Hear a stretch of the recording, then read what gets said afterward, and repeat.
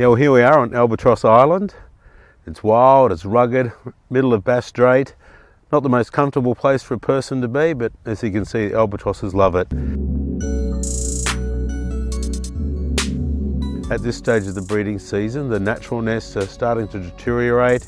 It rains a lot here, it's windy, and those natural nests over the course of the breeding season will start to deteriorate and fall apart.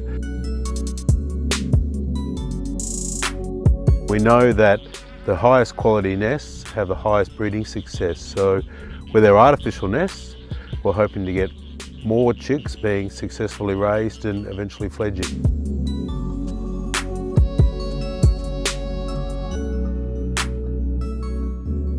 So to actually be here on the ground, in amongst the birds, seeing them using those artificial nests is fantastic.